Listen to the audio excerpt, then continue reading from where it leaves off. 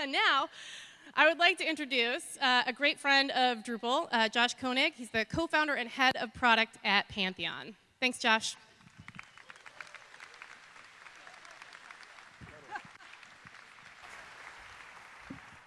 Thank you, Holly. Good morning, DrupalCon!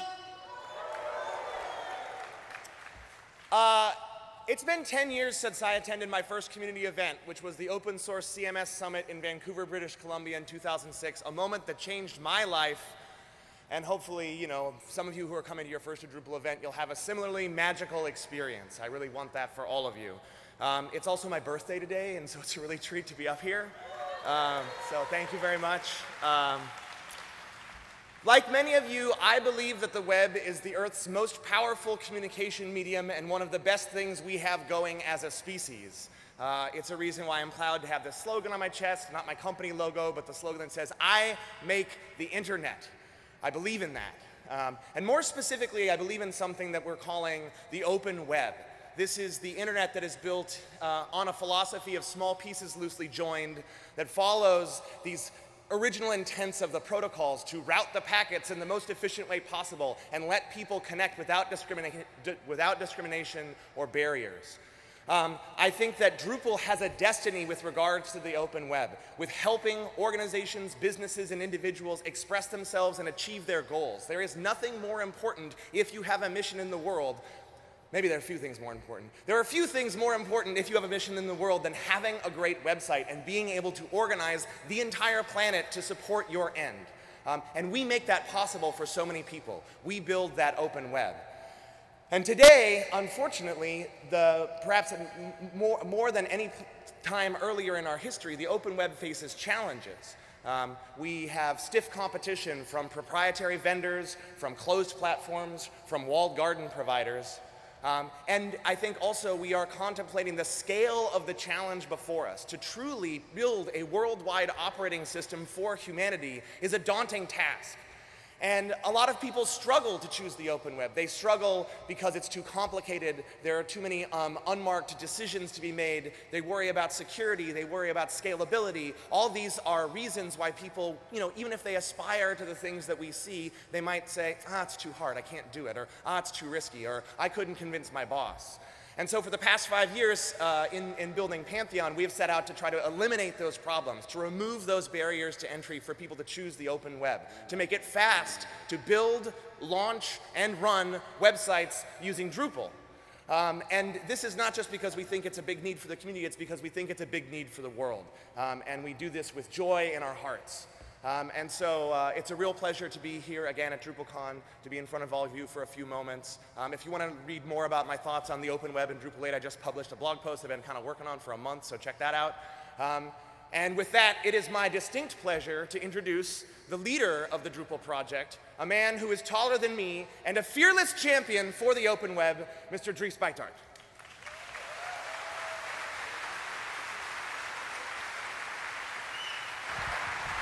That was awesome. Thank you. Thank you. Happy birthday.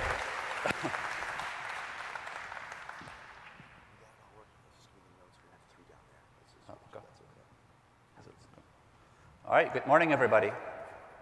That pre-note this morning was really, really good. I went from like tears in my eyes to goosebumps to like huge smile. So very, very excited to be here. I didn't sleep well last night. And it wasn't because I was partying too late or too long, but it's like, wow, I have a lot of slides. I have a lot of material that I want to share with you. And so I better get going. Let's see if it works. All right, so here are some of the topics I'd like to talk about today. Drupal 8. I want to give you a quick perspective on the market. I did a big survey, which I'm sure you saw, and many of you answered, and I want to talk about the results. And from that, I want to propose some initiatives on what to focus on next. So first, let's start with Drupal 8. And the big news here is that we actually released Drupal 8. Well,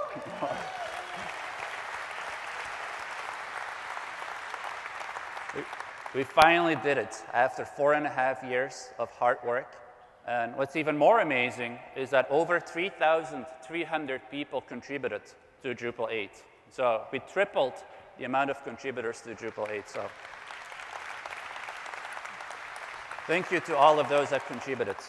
And when we released it, we celebrated it. We celebrated it with 240 parties all around the world, which is kind of amazing to think about, that people would all come together on one night to celebrate Drupal. And Twitter was literally overflowing with photos. And it was so awesome to see all of the passion of people around the world and the diversity, and not just the diversity of the cakes, but also of all of the people. It also happened to be my birthday.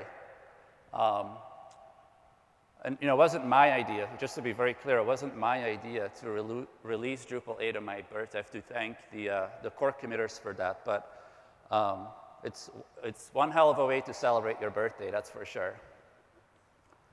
And so we released Drupal 8, and it ships with all of these great features. I'm not going to talk about them all, but we really achieved many of our goals that we set out. We wanted to make Drupal 8 mobile first. We wanted to focus on making it easier for people to integrate with Drupal 8. We wanted to attract more developers, and so we switched to Symfony and object-oriented programming. And so in many ways, Drupal 8 will be a great release. And not just because of the features, but also because we innovated around our community, our people, and our processes. Right? We made a lot of changes in the last 4.5 years. But then we also released Drupal 8.1, just like we said we would. How amazing is that?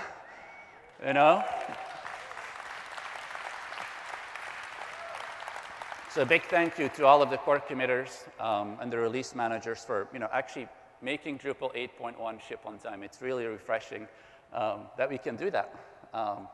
And even better, we shipped Drupal 8.1 with various new features, as well as backwards compatibility. And so this is really a big deal for us, because compared to Drupal 7, Drupal 8 has a new innovation model that allows us to integrate, add new innovations rapidly. And we'll make a new release available every 6 months.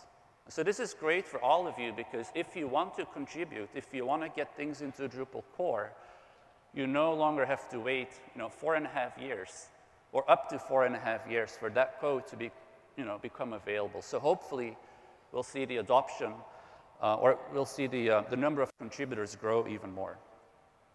And I showed this slide in Barcelona, DrupalCon Barcelona. I said, I believe there will be a huge spike in adoption once Drupal 8 is released, and I still truly believe that. We've added capabilities to Drupal 8 which weren't possible before. Things like the caching of authenticated users, things like BigPipe, architectural changes that enable these new big advances in technology. In addition to that, many, many things have become much, much easier. Managing translations or multilingual websites, authoring experience, much, much better. Extending parts of Drupal.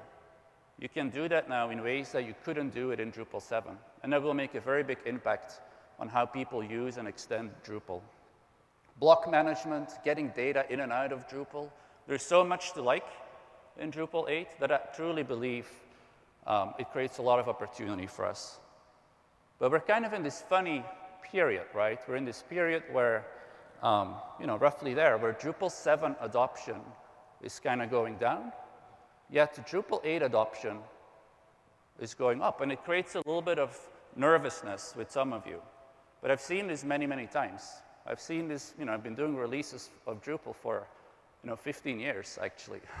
And so this happens every major release of Drupal. We're in this funny period. But if you actually dig in and you look at some of the numbers, the data actually suggests that we are on track. Now, Drupal 8 is being adopted much faster than Drupal 7. There's also a lot of anecdotal evidence. When I travel and I talk to people, I talk to organizations looking into Drupal 8, I see a lot of excitement. People are really excited about the new capabilities. There's a couple of things we need to do, though. For Drupal 8 to really take off, we need to port more modules. People need to learn Drupal, and we have to finish our migration tools. And if we do that, I really truly believe Drupal 8 will take off. And my guess is that by the end of this year, Drupal 8 will sort of in escape velocity, I guess, if you want to use the metaphor on the screen. That it will become the de facto standard. And so the way I think about Drupal 8, is that it's kind of like a winner in progress, right? It's going to take a little bit of time for the ecosystem to adopt it, but the new architecture and the features, as well as the frequent releases, all of these things make me feel really, really optimistic and bullish about Drupal 8. So that's where we are with Drupal 8. And I'm sure a lot of you are asking, so what's next for Drupal? How can I contribute? What are we going to work on next? And how will we keep Drupal relevant? And so that's what I want to talk about next. And so before I do talk about the survey, I wanted to give you a quick perspective on sort of the market. And I think it's important to understand where we came from and where we are today in order to talk about the future, right? And so the way I wanted to present this to you is based on two dimensions. One is richness, which has to do with capabilities, features. The other dimension is called reach. And it's about how many people use Drupal. And it's not necessarily installations of Drupal. It's also, one installation can have more users than others. So it's kind of this magical reach number, I guess. And so we can plot it out in two dimensions. And ideally, where you want to be is in the top right corner, right? And the iPhone is a great example of that, which has maximum reach and maximum richness. It's one of the most powerful devices, right? And yet, it's also one of the most easy-to-use devices. And Apple did an incredible job combining these two things, because to most people, these feel at odds, right? It's hard to have a complex, powerful product and at the same time have it very, very easy to use. And then on the other side of the graph is this inflatable beard of bees. Has exactly 0 or 1 use case and not a lot of richness to it, nor reach. And so over the years, Drupal has moved up into this graph to the top right. And we've done that because we've reinvented ourselves many, many times over. It's one of the great things about what we do, is that we're not afraid to make changes. We're not afraid to break our APIs, and we reinvent ourselves. And that has allowed us to leapfrog many of our competitors. And in fact, many of our competitors have died. When I started Drupal, we would be talking about PHP Nuke, Vignette, all of these companies which have stopped to exist. And we still exist because we kept reinventing ourselves. And so if you kind of summarize 10 years of CMS history and oversimplify it and fast forward, you get something like this, in my opinion. And so what you see on this slide is a couple of different things. You can roughly group them in buckets. There's the software as a service website builders like Squarespace and WordPress.com, and they've gotten a lot of reach. And they've gotten a lot of reach because they're easy to use and often beautiful. But they don't have the richness of Drupal. They don't have the architecture and the APIs of Drupal. And because they're software as a service, the technology makes it inherently hard to make these platforms truly extensible. And then there's the enterprise marketing suites. And they were forced by open source technologies like Drupal to diversify and to add capabilities to their stack. And so they invested in analytics and commerce and personalization and a lot of big chunks of technology that they added to their platforms. So they got a lot of richness, but they don't have a lot of reach. So then there's newer players like headless CMSs. They focus on content modeling and web services and SDKs. And so they're kind of emerging. And then there's always the frameworks. Frameworks, as I've talked about in the past, are really good for building bespoke solutions. And they've become easier to use over the years, so they've kind of moved up, but they'll always be for bespoke solutions. And so really, Drupal is kind of in an amazing place. It's a great place to be in. And just look at some of the logos of organizations that recently adopted Drupal. Berda is one of the largest publishers in Europe. They have 10,000 employees. They're moving most of their magazine websites to Drupal. Very exciting. Tesla is a big user of Drupal. Not only their website, but also their mobile app is powered by Drupal. And rumor has it that their dashboard, the in-car dashboard, is also partially powered by Drupal. So it's a great example of a very innovative company innovating with Drupal. Pfizer, hundreds of Drupal sites, small and large. And they're really pushing the technology. They're really helping us to improve Drupal. Cisco, another amazing story, I think, for Drupal, which they build a support portal in Drupal that allows their customers to do self-service through a website. And they saved over $400 million using their one Drupal site. It's kind of an impressive story. And Nike is adopting more and more Drupal. And Nike is one of the largest sort of experience brands. You know, people love Nike for the experience. And for them to adopt Drupal is also very, very compelling. And so I can go on and give more examples, but pretty exciting things are happening in my view. All right, so this is just one way to look at this. Another and probably better way to look at this is roughly this. And what we can learn from these systems, these others, we can learn from the enterprise marketing suites about how to build customer experiences. We can learn from the software as a service website builders about the editorial experience. And this is both the authoring experience as a site builder experience. So think of this as the experience for non-coders. And then last but not least, we can learn from these other tools about the developer experience, right? And so if we want to get better, we need to learn from those. I'm going to put that on hold for a second and jump to the survey, and then I'll come back to this. So after every major release of Drupal, I do this survey and I invite everybody in the community to answer the survey. And you know, over 2,900 people answered the survey, which is kind of a great number. We had all sorts of people answer the survey: authors, developers, themers, project managers, you know, individuals, small companies, large companies, absolute beginners, people exploring Drupal, to, you know, experts, people that have worked with Drupal for, you know, over 10 years, let's say. And so I feel like that, you know, there's a lot of credible data there. And so we asked them questions, all sorts of questions, and I'm not going to go over all of the questions in this keynote, but I will share the results on my blog and on Drupal.org, so you can all look into the data yourself. But we asked them questions like this. You know, who should we focus on? Technical people or non-technical people? What should we improve for different personas? What should we improve for content authors? What should we improve for site builders and developers and themers? And I'll show you the results right now. So the first question I'll show you is, who should we favor when making product decisions? And what's exciting to me is that it kind of matches what I've been preaching for a long time, which is, if you look at the results, people think that 75% of our effort, roughly, should be for non-coders. And that 25%, roughly, should be for, you know, technical people, back-end developers and front-end developers. And so I personally think that's pretty encouraging and exciting. And then we go into the questions for each of the personas.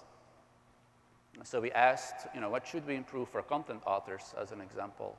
And the way I've visualized it on the screen is the green bar is what content authors thought we should focus on for them, right? And the yellow bar is what everybody thought we should focus on for content authors. So in the yellow bar, there may be developers saying, you know, for content authors, we need to focus on this. So what's interesting is that, you know, the results are roughly the same, right? So I think we do a good job sort of representing the other personas.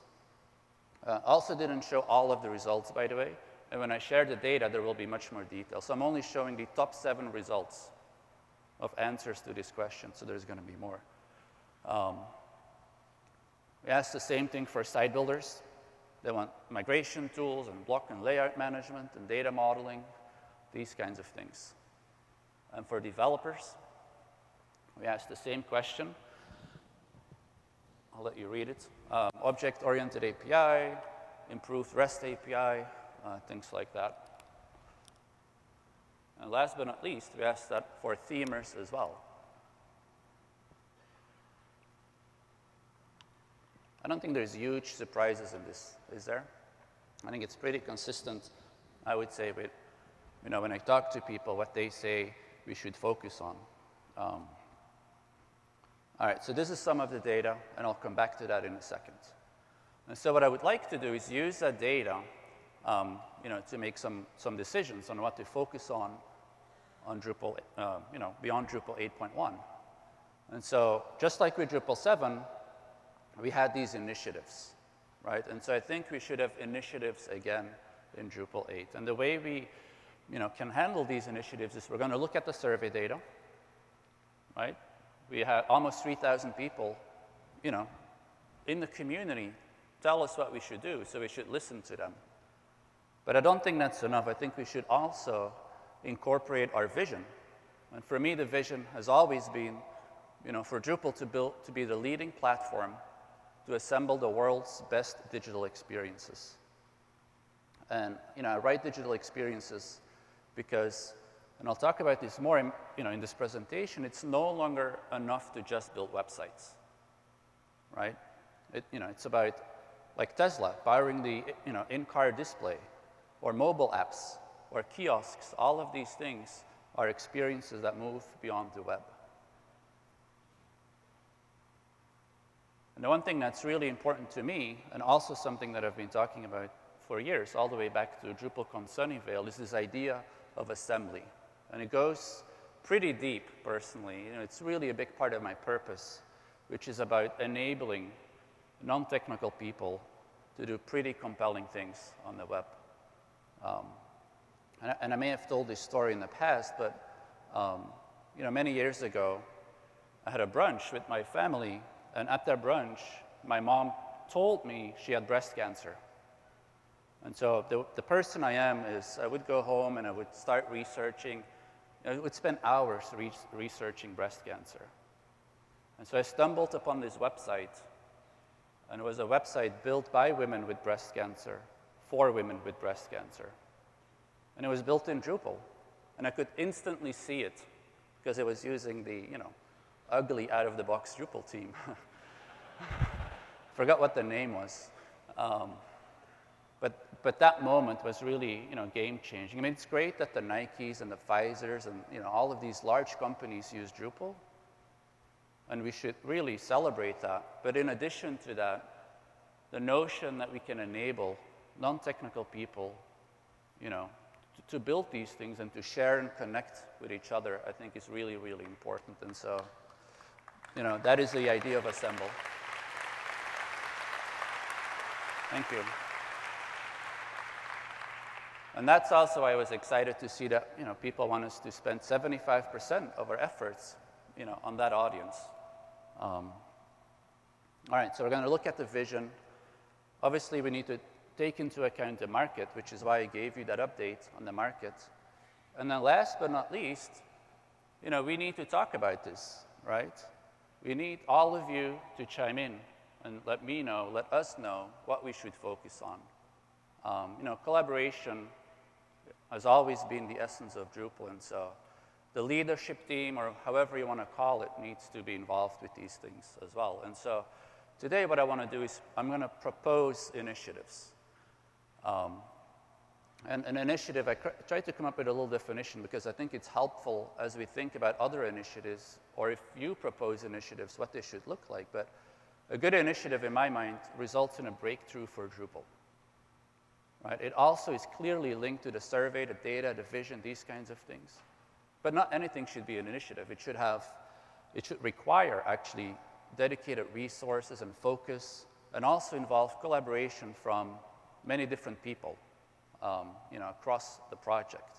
So if you have an idea, and it only takes one or two of you to go do it, you should go do it. It shouldn't be an initiative. Where it should be an initiative, if it's impactful, strategic, and it requires, some of our best minds to come together and focus on this problem. And so these initiatives will go into kind of a bucket, proposed initiatives. And then we need to make sure, and this is something that we've learned from Drupal 7, that for each of these initiatives, we need a detailed plan, goals, a strong team behind it. And when all of these things are checked, and we all think it's a good initiative, it can progress to the planned initiative bucket. And then, whenever we're ready to start working on it, it can become an active initiative. Because I don't think we can work on all of the initiatives at the same time necessarily. Very important is I'm going to propose some initiatives, but it's not the final list. And in the past, we had great success in Drupal 8 with initiatives that sort of came out of nowhere. Things like Twig or BigPipe, big important things which weren't part of the traditional initiative process, and we absolutely need to keep that in place as well. But if you go through this process of planning and activating initiatives, the benefit is that it avoids some bike shedding. Often we end up building something and we spend months working on it, and then people chime in and they say, why are we even doing this? Right? And so the idea is we go through a little bit more planning where we agree, do we want this? What should be the architecture? Let's agree on the user interface of this thing.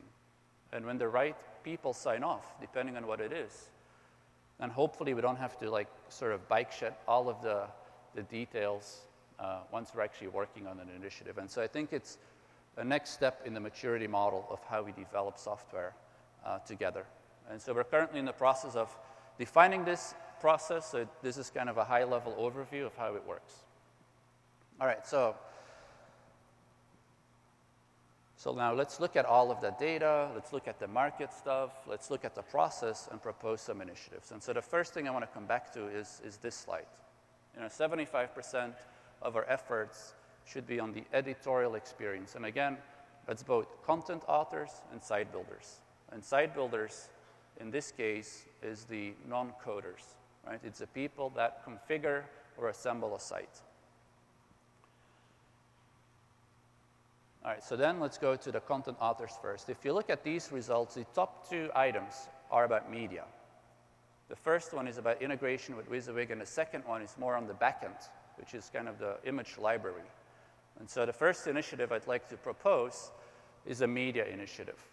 And it's about giving authors and editors a very simple UI to do drag and drop.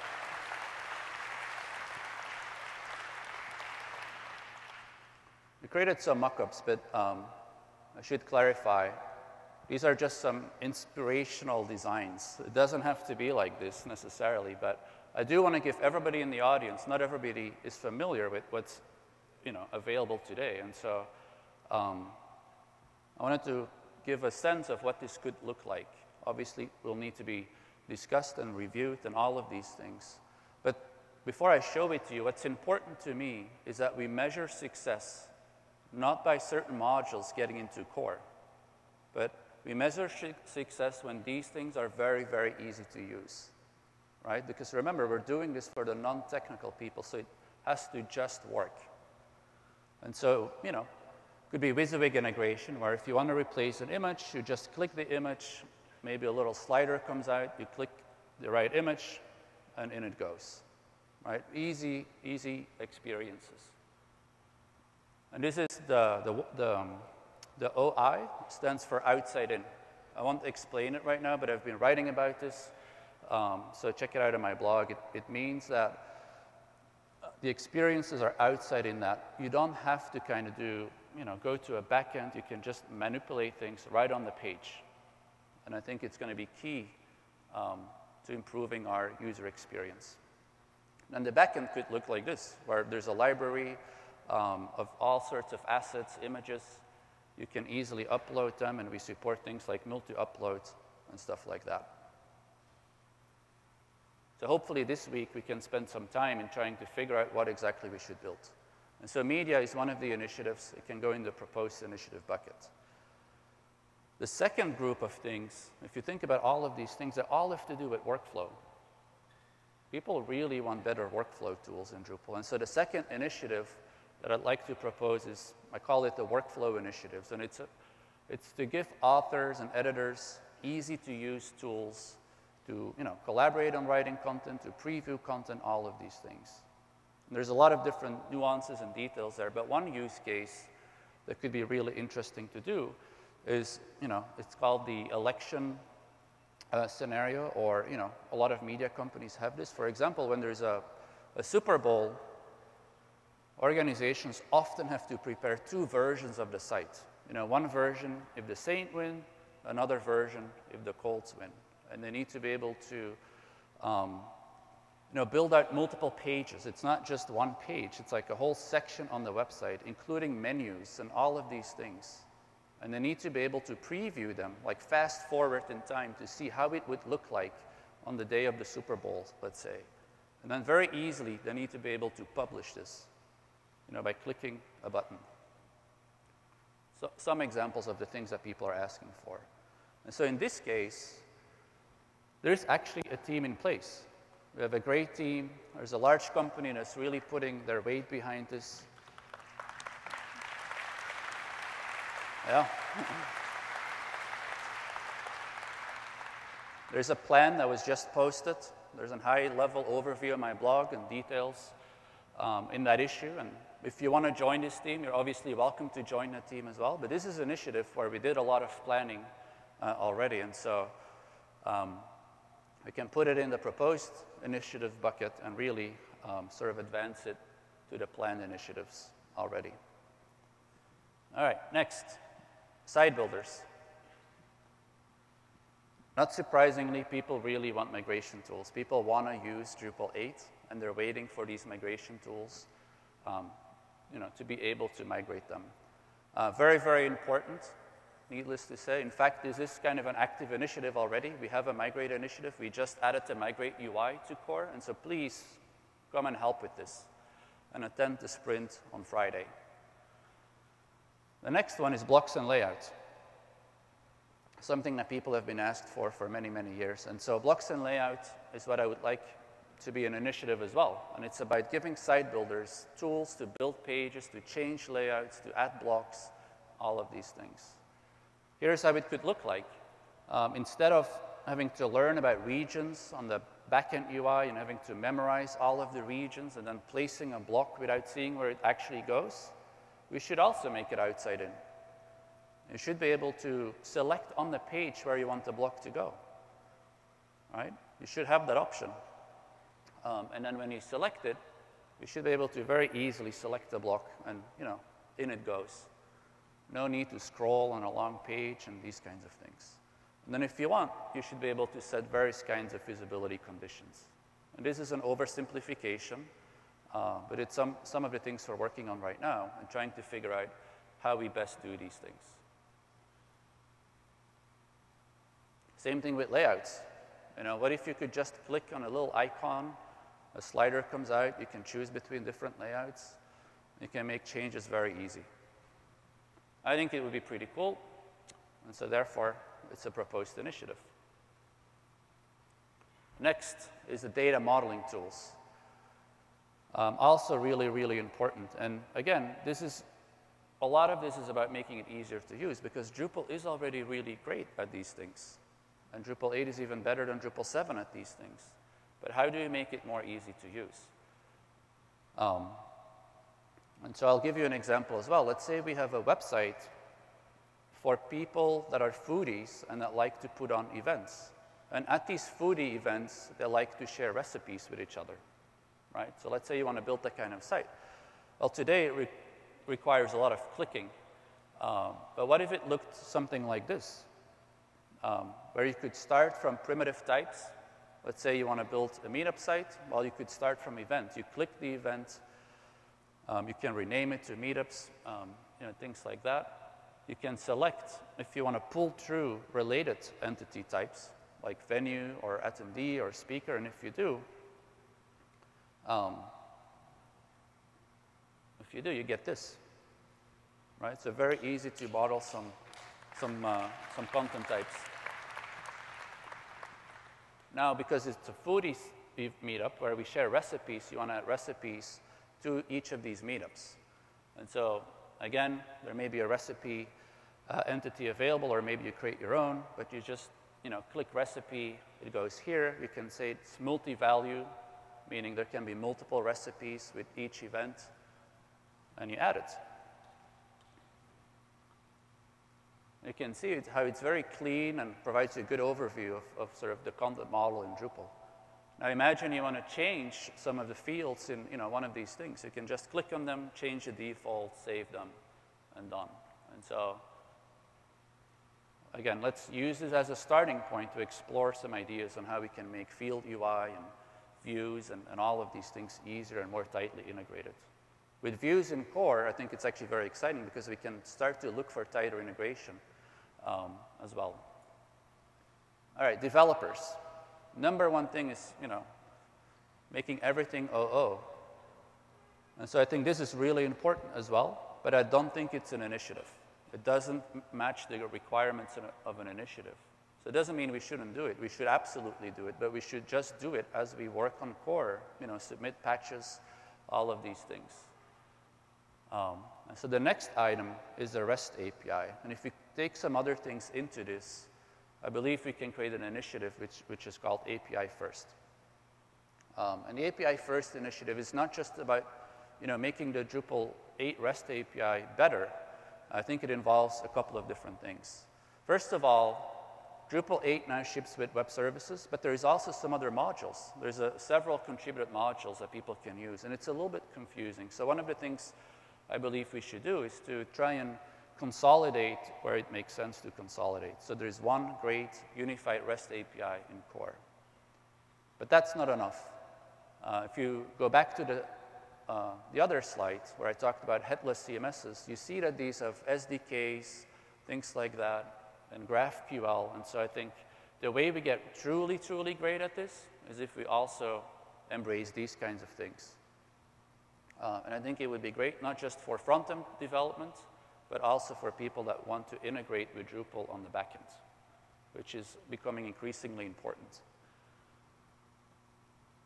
And some of the things this will allow us to do, it's actually pretty powerful. The MTA, which is the New York metro system, they're actually starting to build digital kiosks all around New York, and they'll be powered by Drupal. Pretty cool, no? So it's an example of a sort of a digital experience that's not a web experience. I mentioned Tesla. Lufthansa is actively working on rebuilding the in-flight entertainment system in Drupal 8. So now Drupal will be in planes. How cool is that? And so these are all things which are possible or made possible by web services. And so I think we should make that better. So that's API First. And then for themers, they really want the component-based theme system. I think it's really important. I'm not the expert on it. I'm not a themer. But the goal is, to make it much easier, to build and reuse different themes. And it's inspired by, atomic design.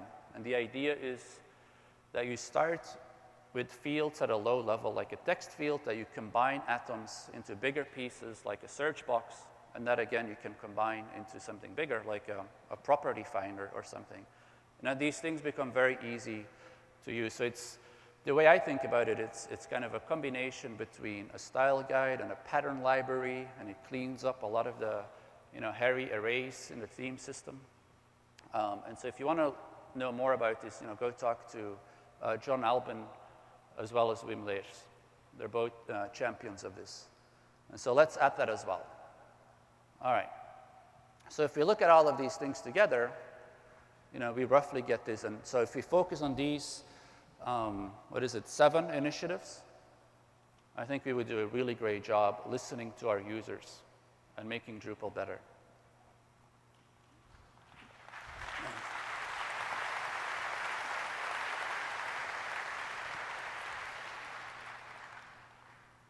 But is it enough? I'm not sure it is, because we haven't touched upon the customer experience part yet. What about them, right? And so I'm glad you asked. So let's talk a little bit about that. So the important thing here is there's several key trends. First of all, customer experiences are becoming cross-channel. If you buy an Apple Watch, as an example, you go to the Apple website and you get an e-commerce experience on the web, but then very quickly you get an email. And in my case, I also get a text message. I get a text message when the watch left the warehouse, right? And that's a customer experience. It's the whole thing across different channels, and the fact that it all connects together in one experience. Here's another example. Nike, it's an Internet of Things example. Nike is working on these smart shoes. And so these are shoes with a chip, if you will, and not only will it be able to track your steps, but also if you have walked X amount of miles, they could basically say, hey, and we mocked this up, this is not real, but this is a notification, and it says something like, you ran 350 miles with these shoes, and you should really replace them if you don't want to get an injury, right? The sole is worn out. And you swipe left, and you can click buy right there. Right? So this is a great customer experience. And what's interesting about it, it doesn't involve a website, right? There is no website involved. And so for us, we have to think about this. What's also interesting about this is the disruption that this will cause in the market. Because Nike has never been able to build this one-on-one relationship with their customer. So now imagine thousands of companies, tens of thousands of companies, being able to build a one-on-one relationship with their customers. They can bypass Amazon.com. They can bypass retailers. So the impact on the supply chains and the market will be pretty, potentially intense. Increasingly more, there is also conversational UIs. There's a lot of writing and blogging and speaking about these things. Examples include, Amazon Echo, where you can have an experience without even using a keyboard. There's also chatbots and all of these things coming online. And I personally believe that conversational interfaces are, here to stay. It's not often that big technology platforms come along that change the way we work. I feel like the last time this happened was mobile. Like, let's say 10 years ago or 5 years ago. And mobile caused all sorts of things to change. It caused people to rethink how they do content strategy. But then it trickled down to the technology as well. People came up with HTML, HTML5, native apps and all sorts of programming languages there. All sorts of things came out of mobile. And I feel the same will happen with conversational UIs. And so we have to pay attention. And then there's personalization. I've talked about this in previous keynotes. I don't really need to rehash it, but the simple idea is to use rich customer data and rich content, lots of content, more specialized content, more variants of the same content, and to build algorithms that match the two, to try and figure out how we provide the best next experience to the user. And if you're successful at that, you can provide more relevant, contextual experiences. And it can provide both customer value as well as business value. Right? So this is happening as well. And so here you see an overview of some of these trends. And so what we did is we actually built a Drupal 8 website. And it's, this is the website. And it's for a grocery store called Gourmet Market. Right? And Gourmet Market is a Drupal 8 user, but they also want their customers not only to be able to use the website, but also to use Echo, as well as push notifications, and some of these things that I just talked about. And so we built this in Drupal 8, and we recorded a demo of it. And so I'm going to show you the demo. In the demo, I played a customer. All right? Let's see if it works. Alexa, ask Gourmet Market what fruits are on sale today. We have hundreds of stores. What's your zip code so I can locate the nearest one? 19042. Here's the fruit that's on sale at Gourmet Market on 72nd and Broadway. Apples are currently 50 cents a pound. Bananas are on sale for 20 cents each. Anything else I can help with? Is Awesome Sauce on sale?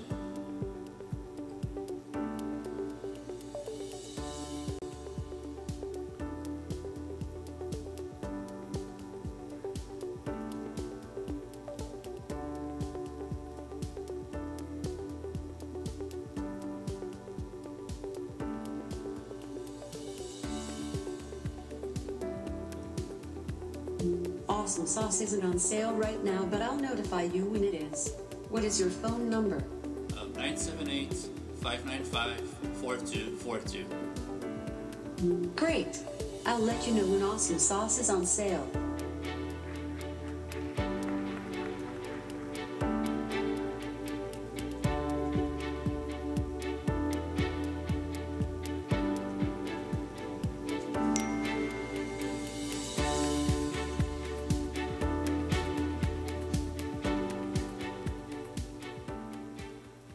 There you have it.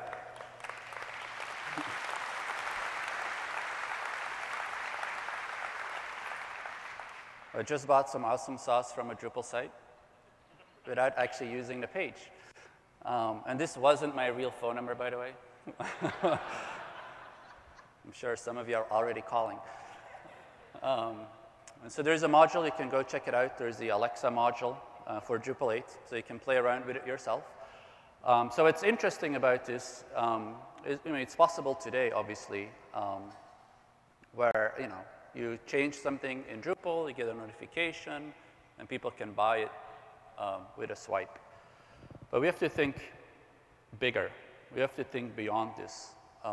And so if you think about this example, you may not always want to send a notification. What if the user is asleep?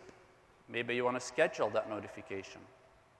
Or what if the user doesn't like to get text messages and you want to email, maybe, right? And so that's what I mean with orchestration.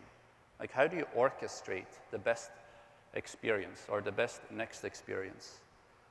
You don't want to send too much information. You also don't want to send too little information. You need to pick the channel you want to send it on, these kinds of things. And so we have to start thinking about building user interfaces, something like this, right?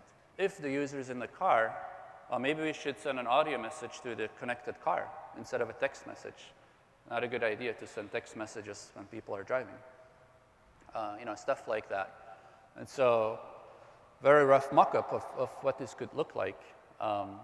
There's a successful order, you'll want to send a receipt, and you can edit the receipt. So the two pieces to this, which I highlighted, is one, we need to think about editing content beyond pages.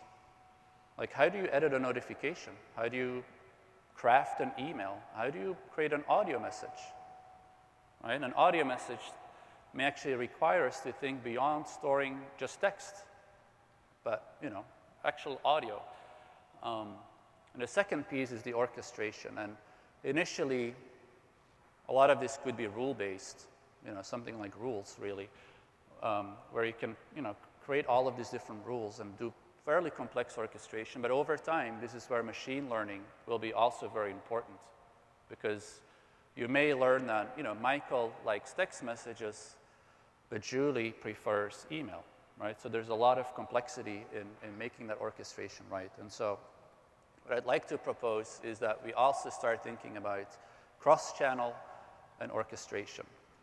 And if you combine all of these things, it could roughly look like this. Some of these things actually benefit different buckets, like API first and data modeling are very, very important for the customer experience stuff. And so, to wrap it up, I truly believe Drupal 8 will be great. We're on track. We're doing better than Drupal 7.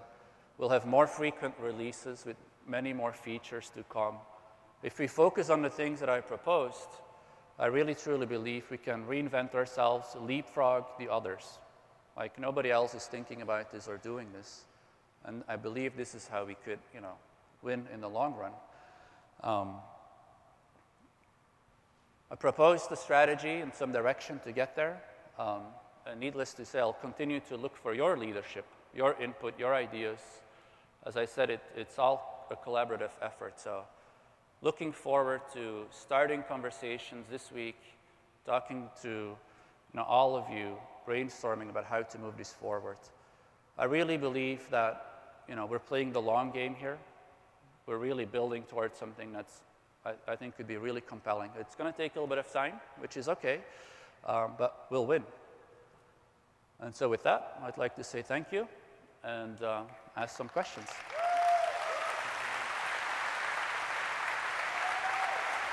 Thank you.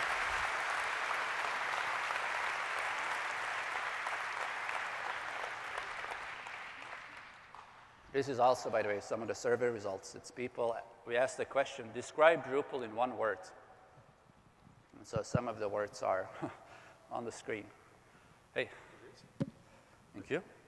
You want to sit down? Sure, yeah. I guess I get to sit with the king here and the king here.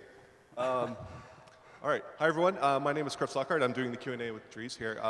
So we're fielding some questions from the audience via the Driesnote hashtag, and I have a few to start off. So I think the most pressing question is, where can we get a beard of bees? Where do we buy that?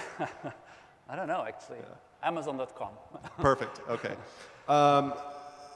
Actually, if you feel under your chair, we all got you a beard. Check under the king there.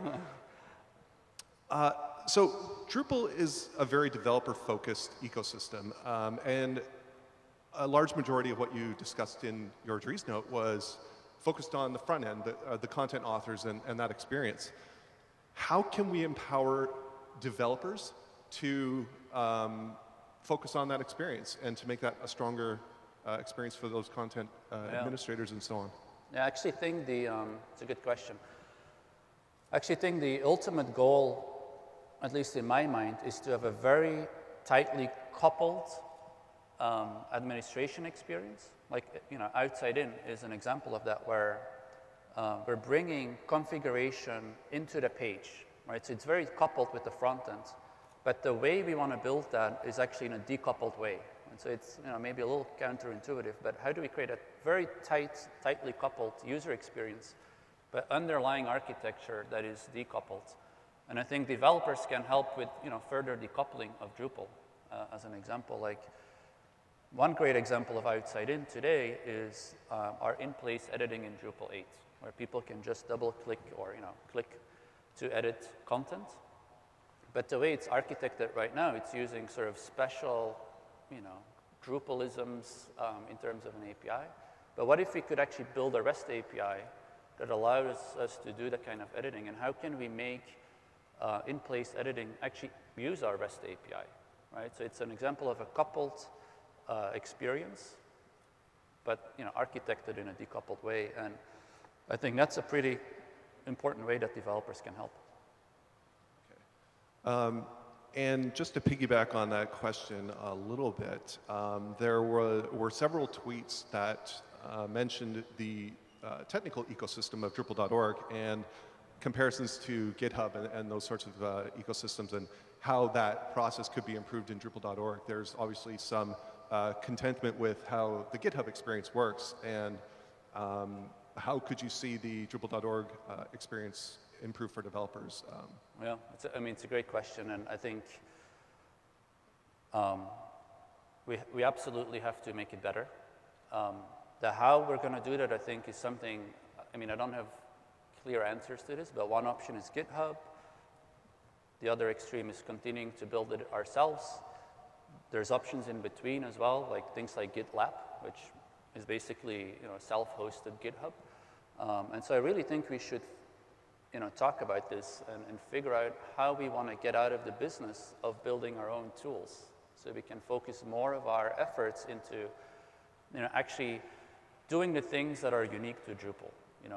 Like, I don't feel like we should reinvent a lot of that tooling, personally. At the same time, there is a lot of trade-offs if you move, from one system to another.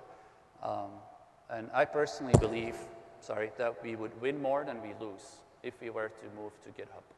But that's just my personal opinion. And we've seen some examples, for example, the Path Auto Contributed module, where development was done on that for Drupal 8, and then it was ported into the Drupal.org ecosystem. do you think that's maybe a halfway bridge in between moving to something else in the future, or? Yeah, I mean, I think people are just starting to move to GitHub, you know, and I mean, there's nothing we can do about that. So, I think different groups of people have picked their favorite way of working. The only thing that's a little bit sad about that is that it kind of breaks down the credit system, and, you know, being completely, you know, using different systems make it a little bit harder to track what's going on. So, yeah.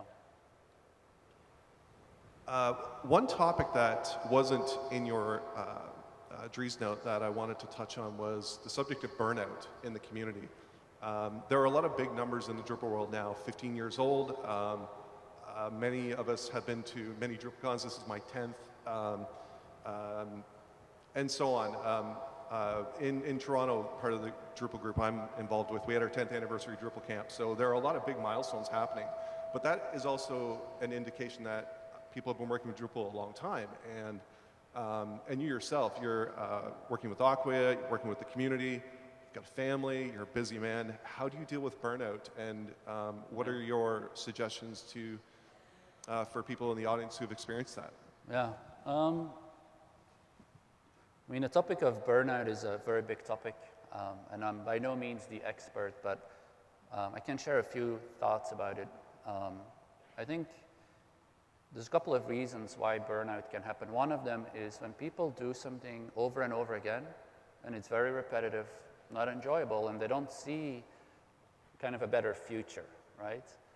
I think when that happens, we need to figure out how we can make their lives better as a community. I think that's one thing. The second reason I believe burnout happens is because people are, you know, they're so committed to Drupal, and often burnout is self-inflicted. It's, you know, people that feel that they need to work even harder or do even more, and so some of it is really up to the individuals themselves, and to say, hey, I need to take a break. I need to step away from Drupal for a couple of weeks or a couple of months, and that's totally okay. And we can help those people by telling them, you know, like, maybe you should take a little break, and if you do take a little bit of a break, that's totally fine. You know what I mean? And so it's helping to create that culture, I think, is really important. And then to answer, I guess, the last part of your question, for me, it helps to have variety. You know, like, I'm very busy, but I do many different things, and I think that helps with, you know, with things like burnout. So if you translate that to,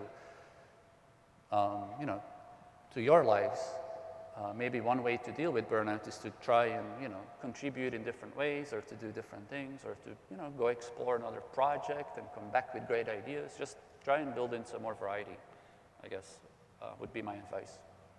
So I would assume you're going to go out with your camera quite a bit during DrupalCon when you get chances? Yes. I brought my big camera. So. Fantastic.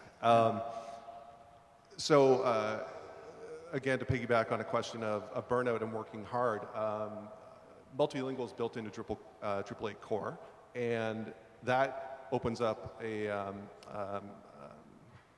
whole world, literally a whole world of Drupal in non-English speaking countries. India, for example, there was DrupalCon there, and that was quite successful. China, Japan. Do you have any thoughts on where we can go as a community with internationalization? Yeah, I mean, I think we can go everywhere. I really truly believe that Drupal is a global project and continues to become more global. And, you know, you mentioned India, and it's actually, you know, we had DrupalCon India not too long ago, and it was, for those that were there, I mean, it was so exciting. Like, I mean, it was just unbelievably exciting to see all of the people be so passionate, really, about Drupal.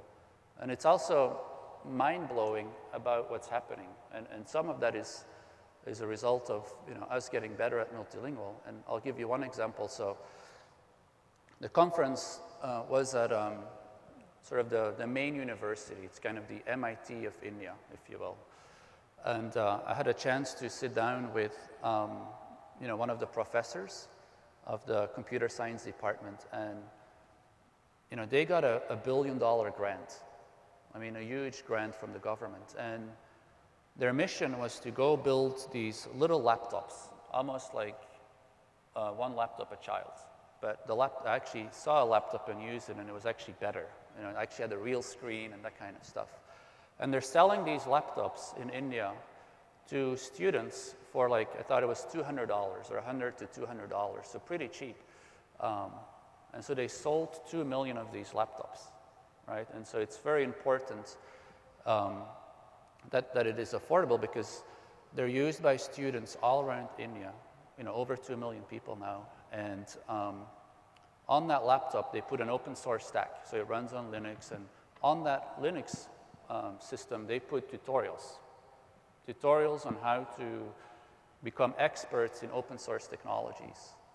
And it works completely offline, because most students have no internet. Even some of the larger universities, maybe only 100 students can be online at the same time. So even at a university, there's not universal internet access. And so when I met with the professor, he told me they're, you know, actively working on putting, you know, Drupal curriculum on these laptops. So they're making videos and tutorials and all of these things. And so, you know, think about that, because, you know, it's 2 million people in India that will get a chance to learn Drupal, self-study Drupal all around the country.